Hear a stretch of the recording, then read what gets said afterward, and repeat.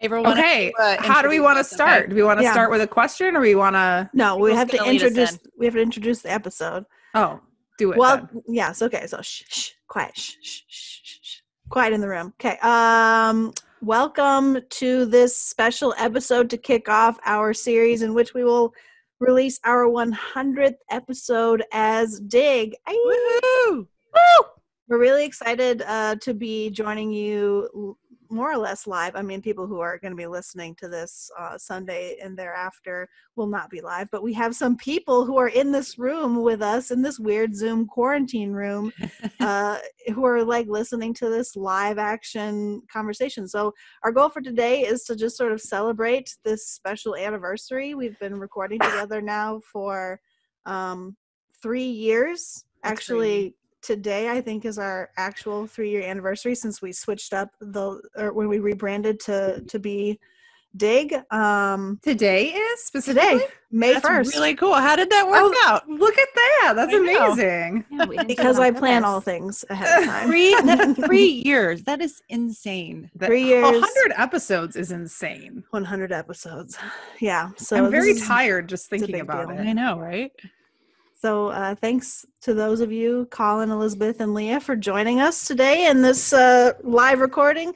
And we're just going to talk about, we're going to answer questions that listeners have submitted ahead of time. So Sarah, kick us off. Can I ask my own question first? Is this the first time we've ever had folks join us, like in the room to listen? Yeah. Listen, yes. I don't think we've ever had like A live guests audience. a live audience before. Yeah. No, I'm this is I'm the very first. nervous. This is the first. Don't F up. Yeah. No cursing. Brought to you by Oh. the Say no cursing, 'cause COVID-19 that's pandemic. the only thing I say is swears. That's true. What, Avro? Avril, are you all right? Sorry, my dog just came racing down the stairs like a fucking bat out of hell. As she So curses. actually, that is like very on brand that we have at some point A dog. your dog, specifically your Yes. dog, True. in an episode somewhere. All right, are we ready Yeah. for our first real question? This is Do a it. very difficult question. How did you all meet?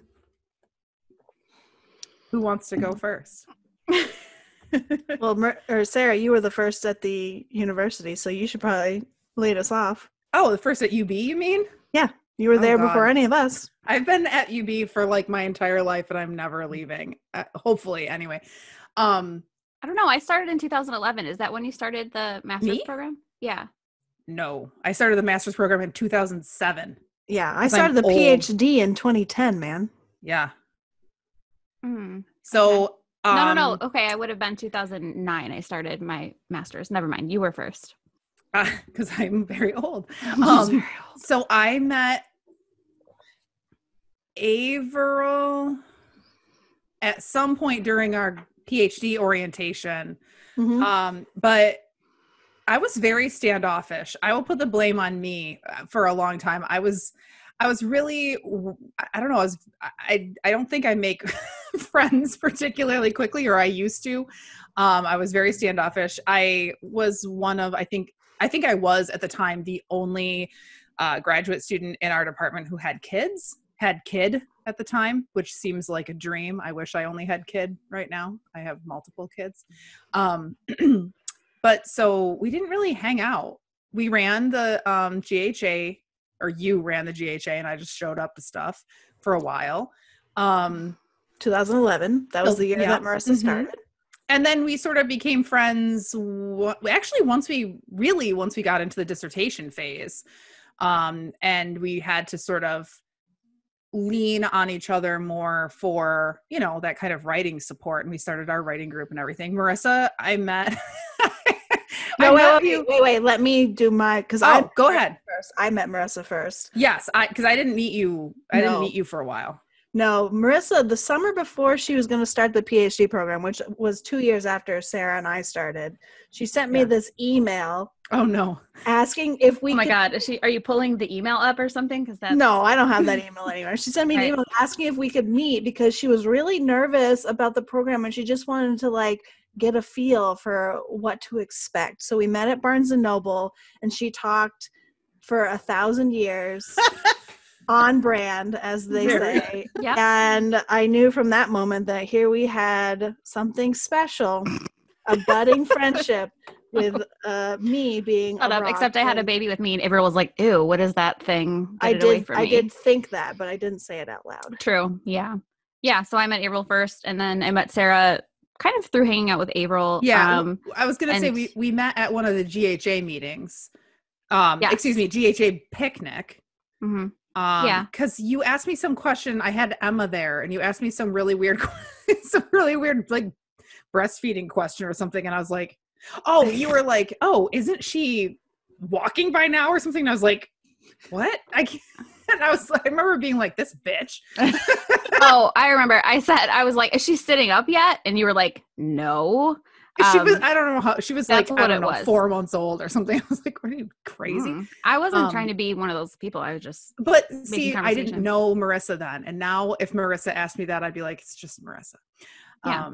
But yeah, and then we became friends pretty quickly because we had the kid thing in common. And then in the background of all of this, because Yes. Elizabeth, you must have started I the year after started the Marissa? master's program in 2012, I think. Right, yeah. So the same year that Marissa started the PhD, but you were like this tall, beautiful, glamorous, Yes. like quiet, but Yes. also powerful. Mhm. sort of She'd goth walk into the grad rockabilly, lounge like and I'd be like, "Oh my God, she's so Fine. Like this beautiful." goddess who just like walked in and out of the grad lounge while we're all Yeah. sitting in there like eating our snacks and gossiping and crying. and she and- had like those, bangs. Oh, the like The Betty Page bangs. Oh Yeah. my god! Oh my God, y'all are making me feel like embarrassed or No. no. It was No, great. it We was were like, not damn, I used to did be hot, and now. Well, and It's I just all talked to you. downhill.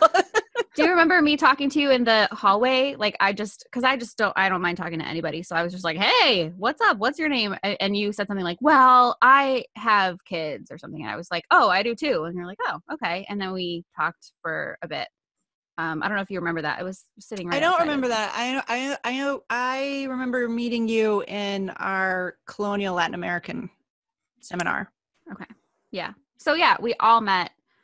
So at grad school. Long story yeah, short, to summarize that long and boring and winding story is that we all met at the grad program at UB at University Yeah, of Buffalo yeah. while we worked on our PhDs. Yeah, but I And we think formed some sort of like mommy cult or something. yeah, we've no. been I known mean- as the mommy cult. No, And we Abe. weren't really because Avril hates kids. So I hate children. +1. yeah, I don't know. Please, you're all my cult. That's what the important thing is. We worship But at the altar of Ave. It's interesting though how you look at that, I look at that time and it doesn't, like, going through it didn't seem like a very long time, as you're kind of experiencing it. And now looking back, I'm like, oh my gosh, like, Avril, you and I started graduate school together 10 years ago. Shh, don't say that out loud. Or almost 10 years ago, right? And so it's interesting to think that like there were times where the four of us were not friends, or we were maybe acquaintances, like we saw each other at like, Yeah. Presser. I don't think Presser it was graduate until the conference. podcast that we all became friends. No, I don't think so either. Like we knew each other. I mean, we knew each other, and some of us were closer than others, but like Elizabeth especially, like I had never really had a conversation with you. I don't think a real conversation until we started. And for me, and I know to an extent for some of y'all, like going through grad school, I'm almost a decade older than most grad students. So it was just a whole different, Right. I just wasn't interested in hanging out necessarily. Yeah. Yeah. No, sitting on somebody's floor and drinking beer. Right. And that's why I say, like, done at that. the beginning, I was probably standoffish. I think part of that was self-protection because I did have a kid and I was afraid of people, I don't know, judging that, especially Avril. Please, you didn't know I hated children until long after we Until were she actually told friends. you. No, I think it had more to do with you just seemed like such a powerhouse that I thought there was no way that I could ever kind of keep up. But my experience anyway was similar, Elizabeth. You have kids and your life kind is of at a very different life different. stage. Yeah. Exactly. Yeah. Right. But I'll drag you along. You can keep up because I'm going to hold you by the hand and pull you. It's true. We're done. She doesn't give you an option. True. All right. This question actually kind of goes along with that question. I tried to like put them in chronological order. How did you get started? So I'm interpreting that question to mean, how did we get started as a podcast? How did we get started as Dig specifically? Although we do have a little bit of a longer history than that, but yeah, how did we get started? How do we get started? Well, in 2015, I put out a call on that damn grad listserv, and some people responded, and among them was this magnificent Enigma unicorn called Elizabeth Garner Mazurek, and then my two buddies, Marissa and Sarah. Well, actually, Marissa and Sarah did not respond to the email. No, they did not. They did not respond. Read And then I was like, oh. listserv emails. Okay. I have too Yeah. much to do. Listen, I was like, I I texted and I 900 said, oh, months we're- pregnant. Shh, quiet. We're gonna start a podcast. We're gonna record this. And Marissa and Sarah were like, we want to be part of that. Include us. And so then I did include them in the following emails. And then we started just like playing around with audio and what kind of things we liked to listen to as podcast listeners. And we started making episodes, and they were like bad for a year, and then they were kind of good for a year, and then we branched off and started Dig in 2017, and it has been really good because we were made for this life. Yes. Word. Yeah, I mean, I think that one of the things that was different going into Dig after our first project was that we kind of shut things down, and instead we kind of took this we took the summer off right before we released our first episodes. Yeah. And that gave us a ton of time to meet and really talk through what we wanted to be and what we wanted to do, so that when we did launch in the fall, we had like a very clear like a business plan. Yeah, exactly. We had a clear sort of vision of what kind of podcast we were and what kind of history we wanted to do and how we were going to be organized, all things that we had not done the first time around. Right. So in giving advice to people who are thinking about starting some kind of project like this, start one, learn and make your mistakes, and then do the real thing. Yeah, like a garbage practice one. Right. Yeah. And that's why for those of you who listen, sort of, or have listened for a long time, sometimes you'll see us like re-release an episode. That's because a lot of times it's an episode that we really loved, but we did so long ago that we did it like before we were having transcriptions or having copy that we could post, or before we had microphones like we have now. Right. So we were, or before we had people who would actually do the work they were supposed to do to prepare to do the episode. Well, that too. But so every once in a while we're like, oh, like recently Frankenstein, right? We were like, oh man, Frankenstein was such a great episode. And it made us sad to think that it was kind of out there, but nobody was listening to it because the audio was so bad and the organization was terrible. So like it's been kind of cool in recent days to take what we know now and take those old episodes and kind of revamp them and re-release them. Yeah, I do remember recording Frankenstein the first time in Sarah's guest room closet. Me, Sarah, and Marissa in that. And I even farted at one point too. Yes, it was terrible. It's like, really? And if I recall correctly, there was also 2 breastfeeding infants in that room with us. Who were just like lying. Every once in a while there'd be like a noise. Yep. Of a baby being like rooting around for a boob or something. And then we'd have to stop and April would be like, oh my God, kids are so disgusting. And then we'd start again. Yep. Yeah. These are facts. We don't record like that anymore. We do not. That's why we record with my dog in my house, because there's no children here. Yeah. Ave, keep making sure you're facing the microphone when you talk. I hear your voice going in and out. Yeah. See? You're the big boss lady. See, you're not telling perfect us either, what to do. Jerk. Right. I am. Anything else about how we started that you guys want to reflect on the first, like the beginning? No, I mean, our first project, History Buffs, was really, I'm proud of that, despite the fact that we turned out some subpar stuff. I think we were just babies. And we did a really good job of like figuring out what the heck we were doing. Right. Yeah, we had zero experience, zero training. We just dove in head first and figured it out along the way. Right. Yeah. And I think it was a really tough call to kind of end that project and start a new one. But I am really glad that we did. During that transitional period was a bit, there's a lot of, there's some drama and it was just difficult to end that project and to start a new like one. it would be any kind of, any venture. relationship. Yeah. We were breaking up the band. Yeah. But I'm glad that Go on a we- solo act with 4 Mhm. people. That's not really solo. Behind the music. Except in Behind the Music, it's always like, and then the Beatles broke up and Paul McCartney started Wings. Like, it's not great. Isn't it always like, oh, it's Yoko Ono's fault? That's like the That's main because it's always the woman's fault, thread of right? that. Yeah. I next. can't remember what I was going to say. Oh, I think very fondly of the kind of very beginning of Dig, partly because we had that really fun day where we were like, we need to have a photo shoot. So we have promotional images. Yeah. We all went to Elizabeth's house and like, we were all dressed to the nines and like took a bunch of pictures and We should probably do that again.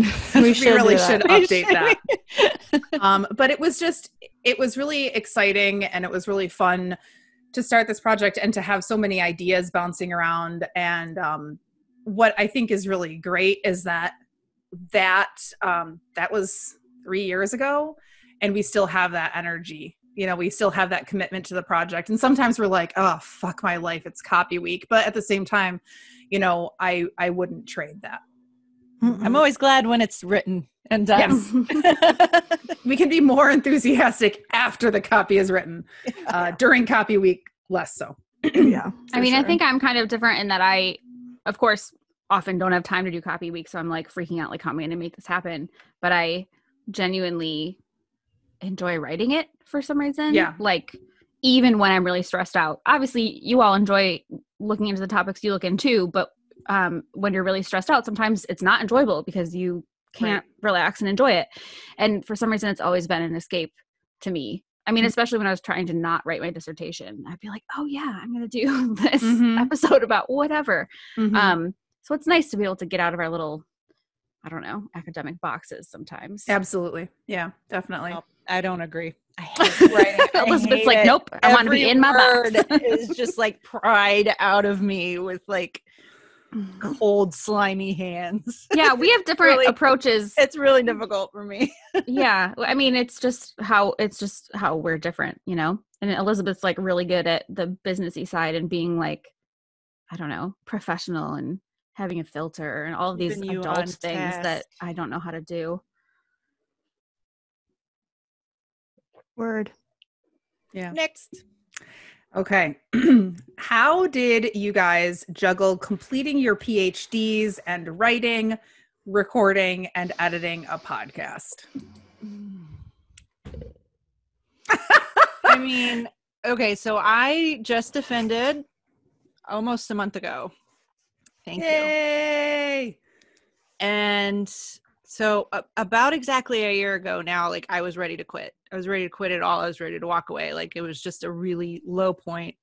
And I think that happens a lot of time in like people's third year or like that next to last year. It's like there's just this breakthrough you have to make. And then once I pushed through that, it all just kind of came out. And honestly, for the last year, I have shut down. I had to get off social media. I had to get off everything. And because I knew I wasn't going to finish if I didn't.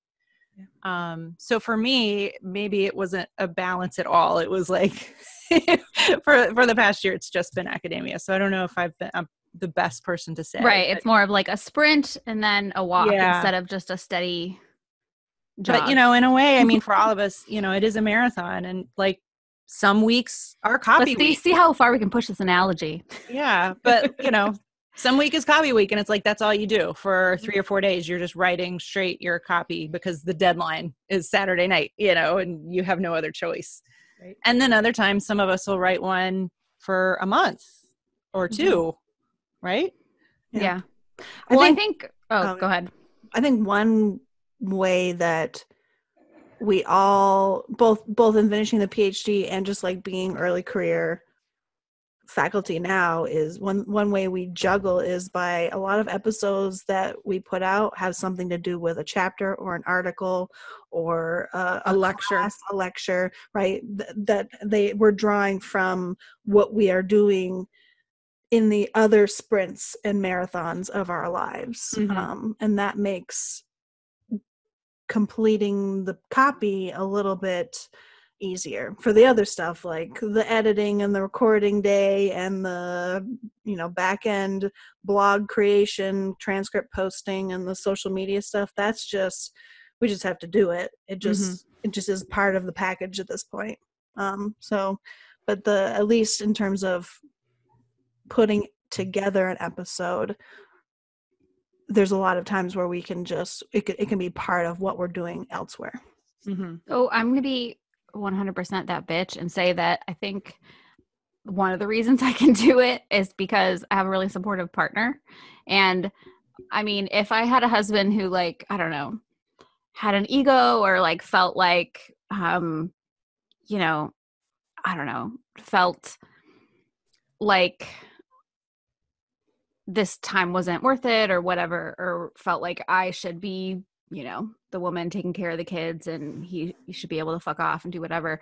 If I had a partner like that, I don't know if I could do it. Obviously, I don't really see you married to a partner like that. No, I don't. You're like talking about hypotheticals. That a hypothetical exist. Complete asshole. But yeah, just some stupid incel. But no, I'm just saying. I have a partner who I think admires what I do and is impressed by what I do because he couldn't do it, even if he tried. So he is 99% of the time really supportive and doesn't give me shit. Like tomorrow is his birthday and he's working tomorrow. So today is his only day off around the time of his birthday. And I'm not eating dinner with my family or spending time with them. I'm down here doing whatever. And he's okay with it. He's just hanging out upstairs, that kind of thing. Like he makes it so that, I don't know, I guess I can be kind of a crappy wife and or mom sometimes, or, at least that's how I feel. They give me a lot of grace, I guess is what I'm saying. Flexibility. That's so nice. I know. No, I think that's a really important point that, a lot of this is accomplished because we have, people who are willing to let us pursue the things that we want to pursue. And, that said, I have had arguments with my husband before where he's been like, oh, well, you're just going to play with your friends. Because we are friends. And so it can very easily look like this is not actually work. This is not actually labor. And I think it's not just, I think it's easy to say that about the podcast, but it's easy to say that about lots of academic work, right? That like, because we're not digging a ditch, it doesn't look like we're working, right? Yeah. Right. Yeah. And we're doing it from home a lot of times. Yeah. And so when I'm like, well, I have to go to Averil's house for 6 hours today, I think that sometimes can be, like it makes sense to me. I don't buy it and I don't let him get away with it. But it makes sense to me that at some points when, you're frustrated, you might be like, well, you're just going to hang out with your friends all day. And I'm like, you don't understand. That's not actually what this is. I mean, it is what it is. Cause like we do take a break and like eat soup together, but like we're also working. But I mean, I actually always dread this question. This is a question that I get all the time when I go talk about DIG or lots of other things. But I don't like to answer it because my answer is usually not the right one, which is that I work too much probably. Sorry if you can hear that. That's my stupid dog barking because it's dinner time and my children are ignoring him. But I probably work too much and I probably work when I should be hanging out with my kids. I mean, all of my kids right now are in the basement watching TV because I was like, don't even talk to me right now. Go away. Right. So like in a way that's probably not the best thing. Like I should be there's some scenario in which I should be like, I only record after I make multi-course meals for my family and like and I'm like, I don't know. Like maybe, I set up my children with, homeschooling tasks and then I went and nipped out and recorded for a while. Yeah. No. And I that's not how I function. But that also, like you said, Marissa, like that, that was part of the deal from the beginning with me, that my husband and I both said we wanted to have lots of kids, and I'm holding up my end of the bargain. If you could see me, you would know. But also that, you know, I'm going to work, and I'm going to work all the time. And I'm thankful I have a different kind of partner, but my partner is also someone who's very driven and very ambitious. And so we think a lot alike in that way. We understand, you know, when it's a Saturday night and I'm writing copy and he's writing hearing reports, you know, that's how we are, you know? Yeah, So, I think my situation's different in that my husband is not ambitious, and I don't mean that as a criticism. He would say that about himself. He wants to be a stay-at-home dad and never ever have to leave the house. The end. That's like what he wants his life to be.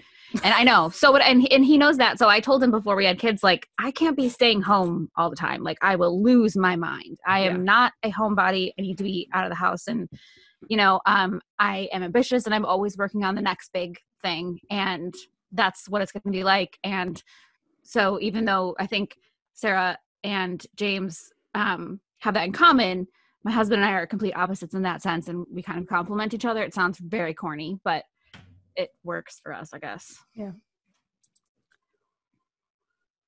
Next question? Sure. Okay. Oh, wait, this is Sarah, did Elizabeth not answer? Oh no, you did a little at the bit. beginning. Okay, cool.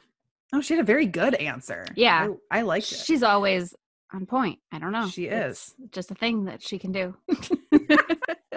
I like this question a lot, and I'm really interested in everybody's responses to it, because I sort of know what people are gonna say, but I'm interested in hearing you guys articulate it. Okay. When researching, do you guys always interpret sources the same way, or do you sometimes have debates? And so I'm actually going to add sort of an addendum to that question, which is like, what sort of perspective do you take when you're putting together an episode? Like, how do you think about framing an episode? I think because we each do that differently. Yeah, so the fact that we are each writing and researching our own episodes, we're not working on episodes together necessarily, means that there isn't necessarily a ton of times when we come up against that potential conversation. But, you know, there have been times when, like, we'll be reading something and I'll say, you know, X, Y, and Z according to this source, and then someone will be like, oh, is that what that means? Or like when Sarah and I had like this passive aggressive sub debate about the usefulness of talking about The Walking Dead as an analogy for, I don't know, so some pissed about that. I still am. Disease and something. I don't even know what we're talking about. It went on for a really long time. I ended up cutting it out of the episode because it was just ridiculous. It's a useful analogy. Sure. Okay. Sure. I think most of our debates and conversations come about when we are putting the series together, not when we're putting our episodes together. And that always, usually I'm complaining about something or wanting to change something because that's what I do. And Sarah's saying, man, it'll be fine, because that's what Sarah does. And then Avril just says, well, we're doing this. And then I do it.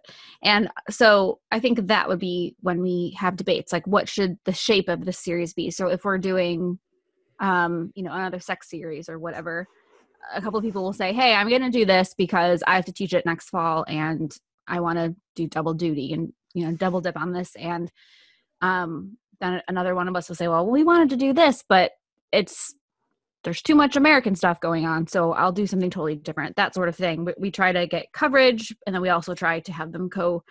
Why can't I think of the word? Cohere? Cohesive? Cohere. There we go. Cohere is the word I was I talk faster than I think. So we want them to cohere. But we also want there to be some diversity, and we have a lot of things that we want some to be kind of like deep dives, and then we want others to be more surveys. There's a lot of stuff going on there. So when we decide what we're going to focus on and we pick our episodes revolving around whatever theme we've chosen, I think that's when most of that discussion and debate comes in. I think every once in a while we will run into something, and I wish that I could come up with a great example right now, and I can't, but where, especially between Marissa and I, where I'm like, this thing happened in the 19th century and it was very important. And Marissa's like, fuck that. It already happened in the 18th century. You know, like, no. People were doing that 100 years before that. You're such a 19th century American. I've definitely learned more about early modern anything Absolutely than I ever would have learned had I not done this podcast. Yes. And medieval. Sorry. Yeah. I think that's just one of my things is like, you know, I don't pretend to be a 19th century expert or an expert on, you know, 19th century American history or Gilded Age Progressive Era, like Elizabeth. Like I'm not, they know more than me about that stuff 100%. But I guess I just get annoyed. I think when you're in academia, if you're not an Americanist, you are whatever you are, and then everything else. So we have Americanists who teach American history, and then you have and then you have problem there? You have Europeanists who teach European history and world history. That's just kind of how it's set up in the United States because we're American. So American history is what is of most interest to people. So because of that, Avril and I are always trying to get the two of them to expand their I don't know. Yeah, no, I think that's fair. Horizons, right? One of the things that we decided to do right from the beginning was to do understudied topics, or at least not understudied topics, but topics that don't show up on history podcasts, right? And as part of that, that means having a global focus. That means that not every series can have something from the mid-19th century, something from the Gilded Age Progressive Era, something from 18th century England, and something from 20th century Ireland. Like, that's not sustainable, and it would be boring. I mean, although I say that, and there are people out there who like, sorry fans, who like listen to 15-hour long podcasts about one pope, right? So yeah, I know there's an audience for everything, but I think that we've all learned to push our own sort of specialty boundaries a little bit, and that's only helped me. That's made me a better teacher by far. So can I ask too, though, in terms of, I mean, that was kind of interpreting, but like how do each of us go about kind of conceiving of an episode, like how you'll put it together? Because each of us, I think, do that differently. I don't know. I think I tend to go, let me see all the things that might mention this one thing that I'm kind of interested about, and then I try to pull all that together into some sort of cohesive narrative, successfully or unsuccessfully. Yeah, like you'll take sort of a question that you have, like, where did the term Le Petit Moor come from? And you'll go through 15 sources or 20 sources or 25 sources trying to answer that question. You don't know the answer to it when you start often. I almost never do the thing where you take a book and then build your narrative out of that, the way that I think Elizabeth and Sarah do a lot. I do that a lot. We do inductive. They do deductive. She says this all the time. I still Marissa don't totally likes to make up words. No, those are real words. Half and half. Because sometimes I just find a book and I'm like, I want to center a podcast around this, and then other times I have a whole bunch of no, you're definitely sources. A mixed bag. I wouldn't say that you are more like Sarah, particularly one or the other, but Avril and I think are pretty similar, and a lot of that has to do with the fact that we don't teach American history necessarily, so we have to be generalists. So I think that's where that comes from. That's exactly what I do. I have for the last episode we just recorded, I printed off, because I had to print them on my own printer and with my own paper and my own toner. I printed off 18 different articles, and then I had 3 or 4 ebooks. And I read probably half of those articles entirely, skimmed the others, and skimmed the ebooks.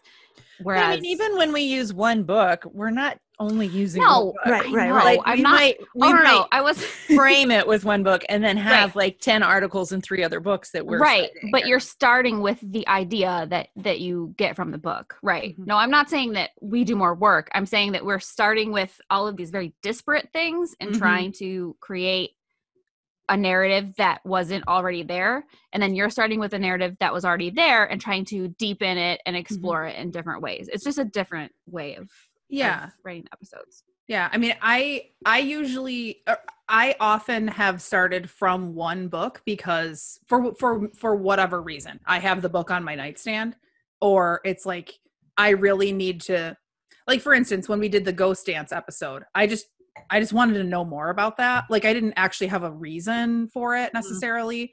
But then once I got into it, I found one book that just like sort of blew my mind, and it ended up really focusing on that, even though I did bring in lots of other things.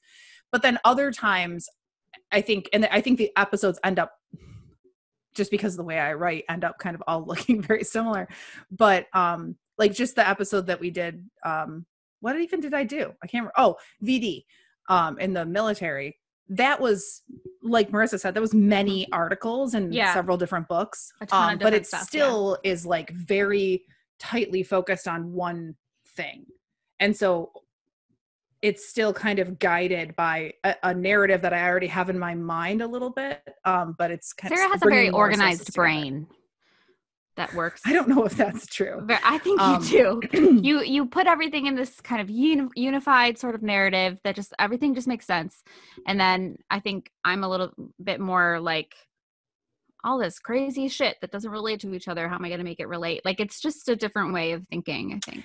And I think that this is interesting because this is true of our scholarship too. Like all four of us have very different ways that we approach our own writing and our scholarship. And like, I'm very narrative driven. I like stories, and I like having things sort of told in that way. And so my episodes end up being kind of that same sort of story focused, I guess. I think that also might be discipline focused, because like I tried to do that for the last article that I wrote, and the outside reviewer was like, no.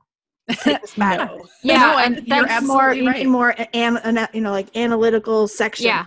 And that's like, how Europeanists don't want that. They don't want some kind of right. narrative. They want very, very analytical. They want statistics. I think it has to do with the availability of source material. I mean, we're dealing with hundreds of extra years of bureaucratic records and crap going on in Europe than we actually have in the United States. So I think it has to do with the availability of source material, and then just how the cultures of those particular fields have ended up.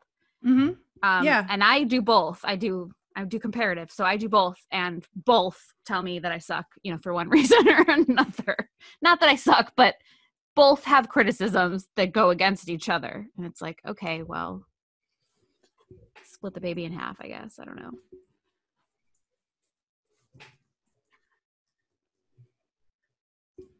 Sorry, I'm talking to Ross Perot. Okay. I think now you have to explain that. Yeah, I think as one does. My senior seminar is playing a reacting to the past game centered on the debates around the Vietnam Memorial. And so because we are asynchronous, it's happening on Slack, and my students tend to wake up round about 2. Right. So like, just as I'm ready to like, okay, it's time to end the day, they're like, let's have a fierce debate on Slack. Actually, really I have my students are doing reacting to the past, just like it's about the Battle of Jumonville Glen, and they have a 6:00 deadline. So just now the French delivered terms of surrender to the English, and I'm supposed to say things, and they're all waiting for me, but they'll have to wait. It's fine. It'll be fine. All right. Are we ready for another question? Yes. Mm-hmm. Okay. This one's funny. Can you give a future history exam question about today's current political situation that 5 years ago would have sounded like a satirical piece on SNL? For example, which president advised drinking bleach during a global pandemic? Was that Nixon? Can I tell a really quick story? I had my students do some of those implicit bias tests that Harvard does. I don't know if you've ever heard. It's called Project Implicit. And I had them do these tests to kind of gauge some of their implicit biases in my digital humanities class. And one of the implicit biases was political figures, but the only choices were Trump and Nixon. And so my student was like, my results said that I slightly favored Trump over Nixon.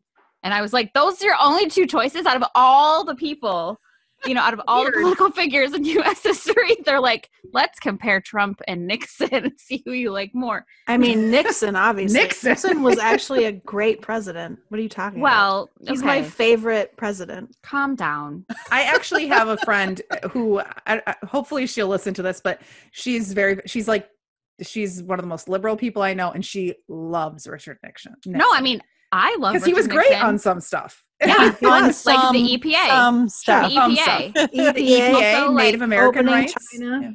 Yeah. CREEP. Come on. That's a really great acronym. Like that's true. Good. That's true. Anyway. Sorry. Dorking out, but this actually raises for me, I will answer the question, but this raises for me the fact that it is really, you can believe this, fucking hard to do a podcast where we focus on the topics that we focus on and try to keep it unpolitical or non-political or apolitical or however you phrase that. And we've gotten blowback for that. Like people, whenever we do have something that intersects, and sometimes we do it on purpose and sometimes we don't. We have a topic that intersects with something that's happening, right? People will be like, you guys are feminist, liberal social justice warriors. Social justice warriors, yeah. And I think a certain level of that would come either way just because we are women. Mm-hmm. And we talk about the topics we talk about, which are inherently political. You can't talk about them and have them be unbiased or unpolitical. But it's tricky because sometimes we'll write an episode. Like, for instance, that rape in early America episode that I did, I wrote that while I was steaming hot with rage over the Kavanaugh hearings. Like, every paragraph writing that made me want to cry. But then in delivering it, I had to sort of put that episode together in a way that didn't make it all about Kavanaugh, because that's not a responsible way necessarily to do history. We can draw parallels, we can talk about what we can learn, but we can't be like, isn't this exactly like Brett Kavanaugh? Because it was 200 years ago or something, right? If I was going to write a future history exam question based on things that were happening today, I can't say exactly what it would be, but it would have to do with masculinity. And the role that masculinity is playing, like, at this exact moment in the way that this administration is handling this pandemic. I was really struck the other day by Mike Pence's decision not to wear a mask. And I think a lot of that comes from a certain Trumpian brand of manhood, and the performance of manhood particularly. So I look forward to someday reading that dissertation. Somebody's going to write a killer dissertation on this. You're so smart. It won't be me. I think mine would be also similar, or just about gender relations, probably something about incels. And the ridiculous sort of idea of involuntary celibacy and how it is statistically correlated with violence and also associated with white nationalism and all of that stuff. I think my question, I can't exactly articulate what that question would be, but it would be about that. I mean, and I think that future historians will probably be able to argue that this is a crisis in masculinity that's happening, that is specific to the, I don't know, technological age or whatever people are going to call this, like when computers transform society. I don't know. And look at, Reddit things of incels who, were planning to rape women and shit like that, and look back and say, like, what in the world was going on here? And how did that work? And also Facebook and Twitter algorithms and bots taking over Facebook, all of that kind of stuff. I just had a like something that was removed as hate speech because I said that men don't wash their hands and that they suck. And Facebook was like, absolutely not. That's unacceptable. But I was commenting on an article by a public health official who said that women shouldn't do the shopping during COVID because they take too long. And, so then I responded to that, and Facebook was like, absolutely not. Your anti-man stuff is not welcome here, right? Those sorts of ways of policing people's behaviors, I think, will be something that sound absolutely ridiculous in the future when we ask them on test questions. Elizabeth, Averill? I don't know. I don't know if I'm clever enough for that right now. I think both of you have said really good things. I mean, my question would probably be not so satirical as real, because I want to know how students 5 years from now think that the COVID pandemic and the subsequent like quarantining and all that will have changed society or not changed society. Like, Yeah. how roaring 20s are we going to be in 2025? Like, is this going to be, and like how austerity is some folks are going to go, and decadence are some folks are going to go, and like what the fuck is going to happen Right. in the next 5 years? Yeah. Well, and of course, bringing in questions of government and like, are we going to have some kind of governmental revolution like during the Depression and the New Deal, or right? Are we going to go the opposite and go Green New Deal, the way of austerity and Right. No, I think those are really good questions. I mean, I think that's also why we're seeing like 5 bajillion op-eds right now being written by every historian that has time. Yeah, including Leah, trying to think about those questions, right? Like, are we going to have the Danse Macabre of 2021, right? Or the Great Gatsby sort of approach to life? Or one of the things that I've been thinking a lot about was I had grandparents who were raised during the Great Depression, and one was a straight up hoarder. And the other just like saved every plastic butter container that he ever encountered because they were useful, right? Or rewashing Ziploc baggies, which I do. Yeah, I do that well, too. Okay, you're all lunatics, but but that was an experience that they went through. That was an experience they went through as little tiny kids, right? Yeah, and that got into their bones in some sort of way, right? And affected the rest of their lives in kind of small, silly ways, but in big, profound ways too. So I'm really interested I'm interested, and I'm also kind of sad to think about, when my kids are adults in 20 years, like what will their memories of this time period be, and how will it have impacted their lives, the way that they live day to day, right? Yeah. Although that's upsetting to me. Neither of your children will have experienced what your grandparents experienced in terms of scarcity, right? Because absolutely not. We all still have jobs right now. Like, we have paychecks, but there are many families in this country right now that can't fill up a cart at the grocery store with like $200 worth of groceries to stock up, right? They're like, they've got the little hand basket, and they've got a gallon of milk and a loaf of bread if they were lucky enough to find one, and maybe a couple of cans, right? And $1,200 from the Trump administration to shop on, right? Sure. Yeah. My real question though is going to be, is 2021 the year for me to start my cult? We do want to start a cult, but I'm going to join it, and then we're going to go live on a commune somewhere in rural central New York, some like area that is blessed by the spiritualists somehow. Yeah, some burned over district village. And we'll all have different houses that will be like all on the same lot, but all different houses, so we have some privacy, whatever. You mean we're not going to be sister wives? Well, we are. Well, I don't know. I like to have sex with other people. But no single guy. We'll just. It's I'm kidding. Yeah. Just, no husband. Just the wife part. Just the wife. Oh, yeah. Then fine. Yeah. Cut out the middleman. Yeah. Yeah.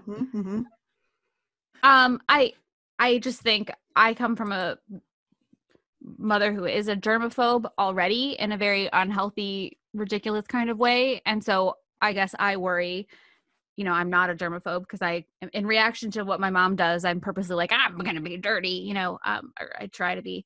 And I do worry sometimes about that whole thing, like being very neurotic about germs and stuff like that. Yeah, definitely. I have OCD. I'm a very neurotic person, not about cleanliness, but I do worry about my kids if they're going to just be like completely dysfunctional because they can't get over the idea that there's going to be germs and stuff. That's the main thing I'm worried about. No, I think it's a reasonable thing to worry about at this point. Right. All right. Are you ready for the next one?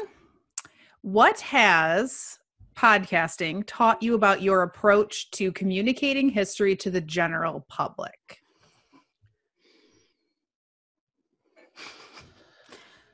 Wait, what? Sorry, I wasn't That the listening. public are pieces of shit. I'm just kidding. No. I'm kidding. I'm absolutely kidding. I'm obviously kidding. Oh my God, no. So podcasting has changed the way that I do history, the way that I tell history stories, the way that I teach, the way that I think about the value of history, right? It's not something that's stuck in a classroom. It's for everyone, and everyone needs it. Mm-hmm. Yeah, definitely. Definitely making it more of an everyday and accessible element. And, you know, learning how to tell a narrative better, right? And learning how to be a better storyteller. And I don't have that down, but like, it's a constant thing that I'm working on. And I don't think without having to put it in this type of medium, I would have ever really thought about it as deeply as I think about it now. And so every time I'm writing an episode, I feel like I'm getting a little closer to that Sarah ideal of being a really good kind of storyteller. But, you know, it has to be engaging, you know, and it has to be accessible and in some way, like, relate to people's lives in some way or another, you know, so that they care. Yeah, I think that's a really key point for me, is that we had to learn how to present things like, okay, so let me start that answer over again by saying that one of the other things that we, from the very beginning said that we wanted to do as a podcast was to translate kind of academic history, like the real work of history, and bring it to the public. We wanted to translate that from, like, you know, things that are being published by university presses, which this is not a criticism of them, right? But to take that information that we think has helped us to grow so much and bring that to people who will otherwise never encounter that stuff, right? I can't tell you how many conversations I've had with my mom where she's listened to an episode and she said, I had no idea. I've never heard that before. I can't believe that is something that happened and I never learned it, right? Yep. And that's because there's a disconnect that people are constantly working very hard to try to address, right? We always have that, like, op-ed written by some fancy historian who's like, we need to get out of our ivory tower. Like, we already are. Like, there's tons of people already doing that, but that disconnect still exists between, like, the scholarship that we're all doing and the public. And so we had to learn not just how to talk about history to people, because the History Channel does that ostensibly, right? It's just not doing it well. It's not doing it responsibly. And we wanted to tell all the other stuff, right? We didn't want to do like 50 episodes about Abraham Lincoln, even though I could do that. I mean, that sounds like right up your alley, but okay. I would 100% do that. I'm launching my own podcast just on Lincoln. No, you would do a whole episode just on his underwear. I would. No, this is not a lie. I'm not kidding. But you know, we wanted to take all that other stuff, right? So we had to find a way to translate all this other stuff into things that people will actually listen to. And this is why I think Marissa's episodes in particular are so brilliant, because you take things that in American history, American populations anyway, have never heard of, right? Mhm. Yeah. Or something that even to me, I'm like, are you really going to do an episode? Like, what was that episode you did that was about like rent or something? Wait, what? You did an episode that was about something it was about advertisements in job advertisement, want ads, Employment basically. agencies, yeah. Yeah, I like was the beginning that of sounds like employment a very agencies. boring episode, right? But No, it was all about like boobs and no, it was. You're right. prostitution-y But kind of weird stuff. Yeah. if you pitched that to the History Channel, they would say there is no audience for that. No one wants to hear about 18th century want ads, right?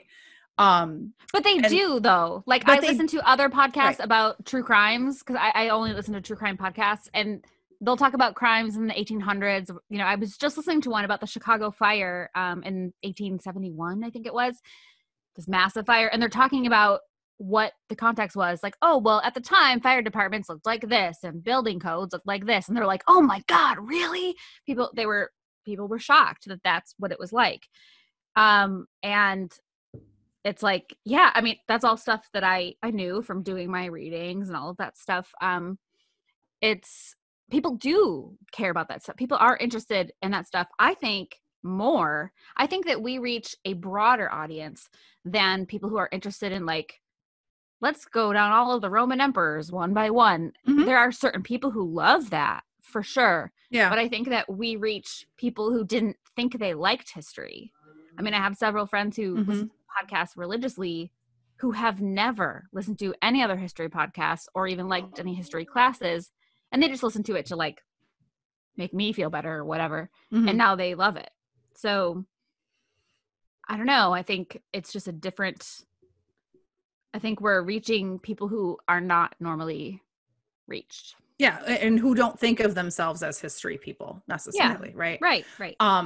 And the other thing that I'll say is that by learning how to do that, and I learn it more each time I do an episode, but by learning how to do that, it has made me, I think, a much better teacher. Because I teach particularly a lot of lecture classes. And so I have little choice other than to communicate what I'm trying to teach students through basically what I do in an episode, right? Like talking at people. And so I think I've gotten really good at presenting something that a student might come in the door and be like, why are we talking about this, in a way that ends up being compelling to them. Yeah. And I'm really grateful for that Yeah. you know, it's made me a better educator. And it's made me a better writer. I also like that we don't dumb it down, right? But we have one of the ways that it makes me a better writer is that I can't assume that anyone has any kind of specialization knowledge about any topic that we talk about. So we have to cover a lot in a little bit of time. Yeah. We're like communicating the analysis that really was well respected and up and coming historians are putting out in the world that most regular people who don't have access to an academic library are never going to have access to. And that's what I think is one of the most important things that we do. Definitely. Okay. Next question. Yeah. You're a bee, Ave? No, I'm just kidding. There's some editing happening in our Google Doc right now. We can't ever use a Google Doc without insulting each other just for fun. So, Well, April, you listen. crossed off a couple of these, though, that I think that are really interesting. Can I choose just one of the ones that you crossed off that I swear that it's not duplicating? I'll roll two of them together. What is either one historical misconception that you wish people knew about? Or what's one interesting thing that you didn't know about a time period or a topic that you wrote an episode about, that you learned? You asked for permission and then you did it anyway. So Yeah, I did. It's Mhm. dinner time. So I definitely learned from doing podcasts, but I really learned being paired up with other people. You know, and like, I'm thinking of the underwear episode that you did, Marissa. Like I loved that episode and I loved doing it. And I learned, so much stuff that I didn't know had I not been on that episode. Or even like what was it, like guns, guts, and blood, or it was Gun, like germs, the and rise of, steel? the one, No. the rise of like medical bureaucracy or something like that. Oh, the military revolution. Yeah, but Yeah. like I Jeffrey didn't know what a Parker. military revolution was. So for me, it's like it's learning from you guys. And then of course when I dive into, a topic that I may know a little bit about, but when I'm doing an episode, like, I deep dive into it, which is of course nice. But I really like being exposed to, I don't know, some world history that otherwise I just would never venture upon myself or whatever. Yeah. I personally think that you are a European/world historian at heart, because I think your style is much more similar to the styles of European historians, more analytical and less narrative than American historians. So I've always thought that it makes you wonder how we choose our fields. I mean, it makes me wonder that, because I think in a lot of ways, like, you seem like a Europeanist to me, or, I don't know, in certain ways it's Yeah, no. interesting. What? I said, yeah, now. Yeah, I am not. Okay.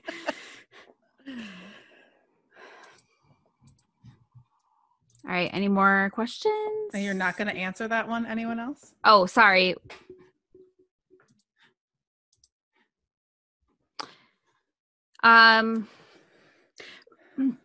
For me, something that I constantly impress upon my students, and that I think I say a lot in the podcast, is that I think a lot of times our understanding of history, at least at the very at the popular level, so just what your average Joe knows about history, is very so much colored by Victorian historians who have kind of understood history in a certain way. And, just like Sarah said, everybody's kind of in their own little thing. So post-war U.S. historians will say, oh my gosh, like during World War II, it's the first time women were in the workforce. And it's like, no, Right. Yeah, women yeah, have been in yeah. the workforce for fucking ever. Right. It's just the first time they were in the workforce since, for 10 years or whatever. It's like not, it's Since World War One. yeah, like since World War One. So I think for me it's encouraging people to kind of get out of that box a little bit, and not Victorianize everything. A lot of just regular folks, I listen to people who don't have anything to do with history, who do true crime podcasts, and they'll say like, oh, well, back in the day, you couldn't do this, or you couldn't do that, or people couldn't see your ankles or whatever. It's like, you know what? The 18th century was like one of the raunchiest centuries, in time. And my mom even called me and said, oh my God, like I just watched this, because of quarantine, she's just watching Netflix all day. She's like, I just watched this thing about King Louis the 15th, and he just like had sex with people in front of other people, and then the men were having sex with other men, and like the women were having sex Welcome with to each other. France. And I was like, that is literally 18th century France. You're welcome. Like that is literally what it is. Like that is what court life was like. But she didn't know, because she thought, okay, well, my parents were all prim and proper, and they were, born in 1930. So obviously before that, people were even more prim and proper. Right. And no. it's not how Also it because works. people think that it's that history moves in a linear fashion Right. towards like freedom, Mhm. right? Mhm. Which is not the case, right? Like Not the case at it's all. actually the Jeremy Bearimy.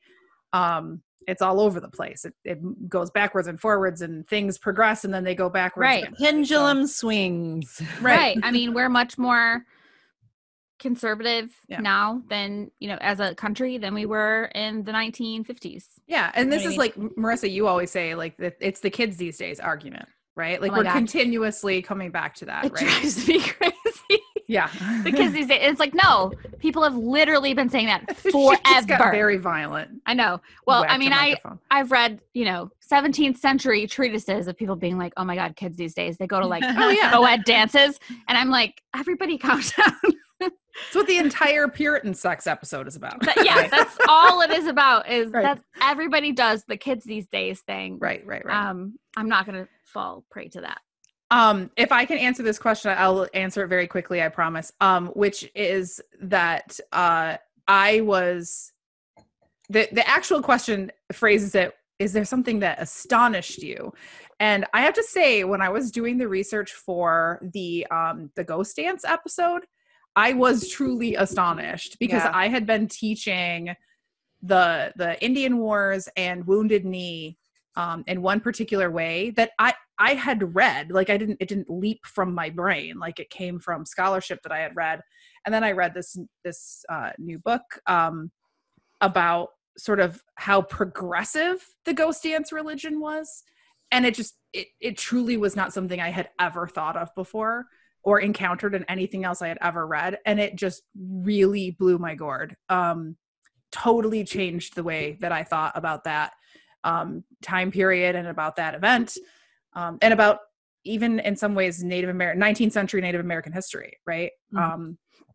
And so again, that's one of the reasons that I love doing this project so much, is because I think in my normal day-to-day life, especially once you get into like, okay, I've taught this class before, I've got the lectures down, like you're just not reading outside of your field. You just don't have the time for it. You don't have the energy for it. It doesn't have the reward. I'm not saying nobody does or you never will, but like the impetus for like picking up that book about, baseball is not there necessarily, because you've got 7 books that just came out about, the Civil War that you've got to get through so that you know what you're talking about in your field, right? Yeah. And this podcast has made me so much broader in ways that I think are really awesome.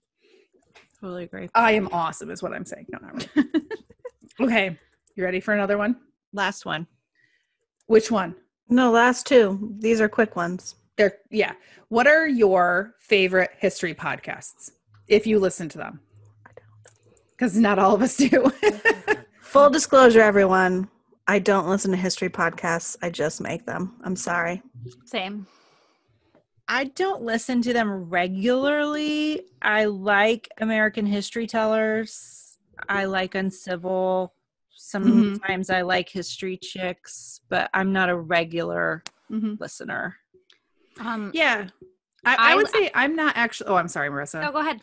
I'm not a super big history podcast listener either. Although I would say that I listen to individual episodes. Like I might not listen to like every single episode as they come out, but I will listen to individual episodes, especially if it's something that I'm really curious about or that I am trying to work into, like a lecture. I'm like, I'm like walking to the library. I need something like to explain, I don't know, something about Greek history to me really quickly. But other than that, I really loved Backstory, which I know is kind of coming to its conclusion right now. I learned a lot from Backstory and I use Backstory a lot. Uncivil was fantastic and I've used that on many syllabuses. We should give a shout out to our friends at Footnoting who do really great work too. Footnoting is the first history podcast, or actually it's the first podcast ever that I listened to. I mean, years ago when podcasts weren't like a thing, and that's the only history podcast I listened to, and I loved it. And we have lots of colleague podcasts at Recording History that are all fantastic, and I will, again, I look to them when I need something to fill in an assignment for 1 week in a syllabus. So I don't listen to them all the time, but I definitely, rely on them. I will say that I assigned a couple of podcast options to my class this year, and I listened to episodes from them before I assigned them. And my favorites were Cocaine and Rhinestones, which is the history. Never heard of that. Sounds amazing. Sounds awesome. Country music. Yeah, it's country music. Wait a minute. How have I never country heard of music? this? No, This is never like mind. Bye. literally that's like my totally life. up there's alley, right? Yeah. See ya. Yeah, Sarah, you should. Cocaine you should and listen to that. Rhinestones? Yeah, Cocaine okay, and I'm Rhinestones. downloading that now. And also Nice Try Utopian, which is all about utopian societies. I listen to podcasts all day, every day, and it's always true crime for the most part, but I do listen to a few history podcasts, and those are History That Doesn't Suck. I really, really love it. It's really good. It's American history, so it might not have the breadth that I feel like I want, but it's really, really good storytelling, and I really enjoy it. And it is done by a history professor who is trying to make history accessible just like us, and I really admire that. And then History Chicks, I have always loved. That's probably the second podcast I ever listened to in life. They've been around for a very long time. I think since the early 2000, like maybe 2010. I mean, they've been around for a while. And so that was probably the second podcast I ever listened to. Footnoting, I also loved. I just, they have like a lot of producers, and they had a lot of changeover of producers, and each specialized in different things. So over time, it would be a bit of an ebb and flow as to what I was interested in. There was someone for a while who was doing all like Napoleonic stuff, and I was like, yeah, that's my jam. And then Christine. sometimes it would change. So that's all just content related. But History Chicks I still listen to every single episode that comes out. They are not historians at all, but I grant them the the title of honorary historians. I don't know if I have the power to do that, but they're really, really good. And their sources are incredible. And everything is very, very well researched. And it's biographically based. But I know that Susan and Beckett, who are the hosts, that they read up to a dozen books per episode. It's super intense. So I really love them. And they talk about women, which is cool. Their Annie Oakley episode, one of the best episodes ever. Awesome. Okay, last question. What are the dream topics that you would like to cover that you haven't yet covered on Dig?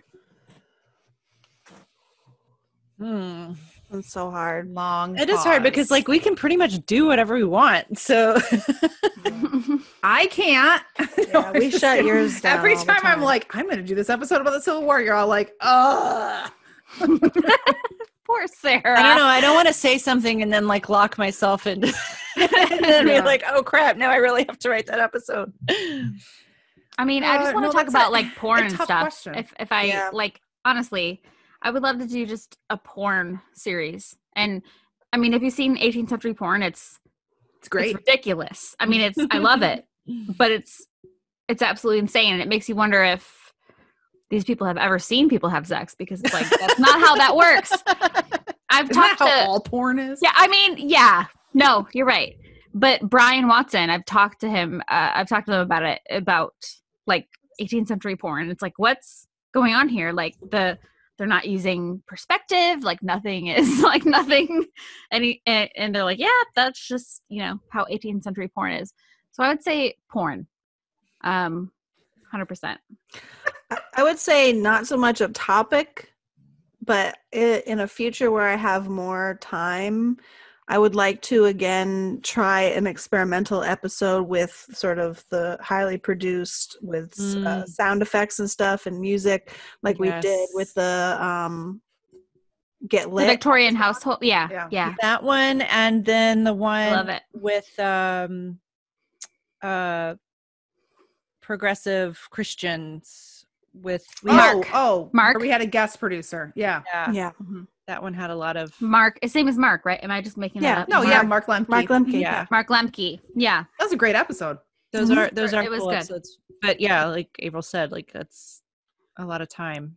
In a future far, far from here. When we can afford to hire an editor and producer. Hey, that will be me, actually, because I'm 100% unemployed. Yeah, so when we can afford to pay ourselves. Hello. Yeah. So once we can afford to pay me, we can. I would love to. Yeah, I would love to do contributors more often, and follow the